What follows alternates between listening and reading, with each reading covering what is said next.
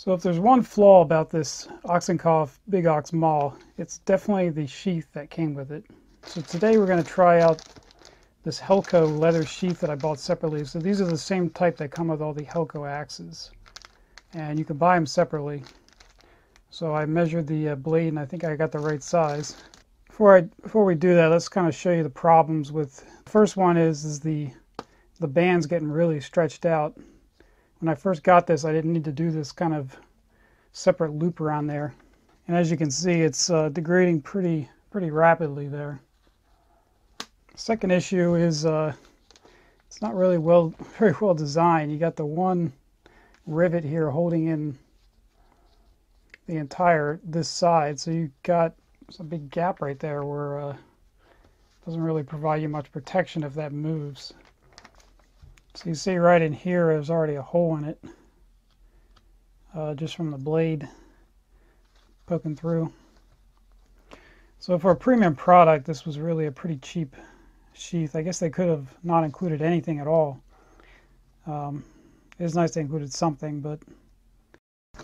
So let's take a look at this Helko sheath. So this is actually, they have about 5 or 6 different sizes of this, and if you go to the website, you would measure the blade width and pick out the one that matches. So this is actually their smallest one I believe they make, and I picked it up off Amazon. So these are actually they say made in the USA. There's a coupon if anybody wants to use that. It's not clear if they're making these in-house or they're contracting them out.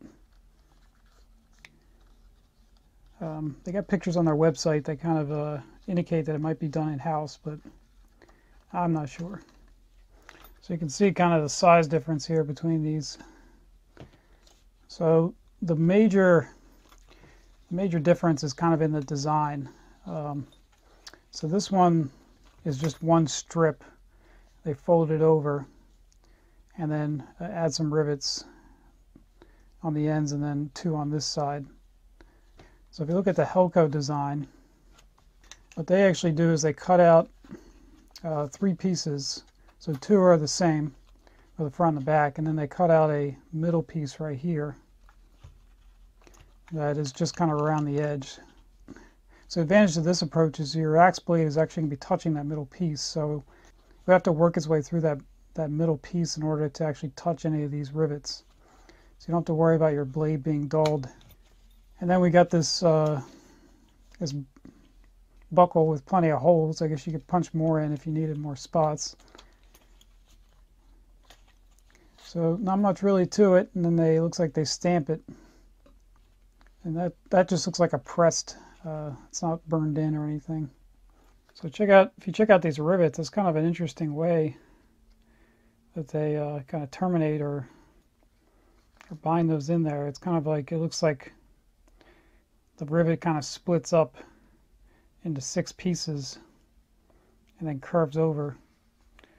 So it would take a lot of force to pull that back through. Alright, so let's see how this fits on there.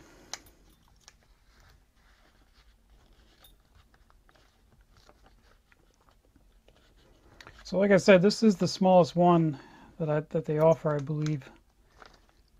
So it looks like it's going to work. Looks like it could fit a little bit larger axe blade, but I think this will work just fine. And then you just kind of attach it like you would a belt.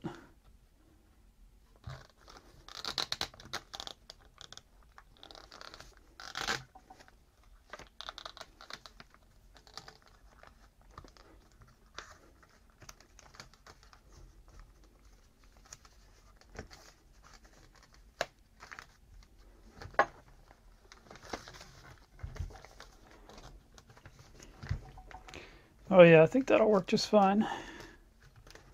Yeah, it's got a nice sturdy fit on there, so I may cut this off. We'll make it a little bit shorter. Don't have all this excess, but for now it should be fine. So if you do have one of these Ochsenkopfs, this is definitely a product you should look at getting it. So if you want to know how these are holding up over time, I've had this Vario 2000 for about 2 years. You can see the leather here is definitely more seasoned, I guess you'd call it. More worked in. But it's holding up pretty well. There is maybe a little bit of chipping going on this rivet right here, this nickel plated rivet. So there's a little bit of rust starting to form. Other than that, it's holding up nicely. So yeah, if you pretty much this will work on any axe. You just got to go and measure the size that you need and order the right size.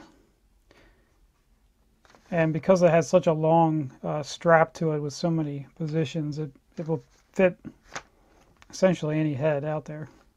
So the reason I really did this video is I know this is not exactly a German tool. It's made in the USA. It's from Helko, a German brand. I couldn't find anything out there. Nobody's done a review on one of these yet that I could see on YouTube. People have done reviews on the Helko axes, and maybe they mentioned it in passing, but nobody really bought one for another type of axe that I could find. Hopefully you guys found that interesting. I think that's going to wrap it up for this week, and I'll catch you guys next time.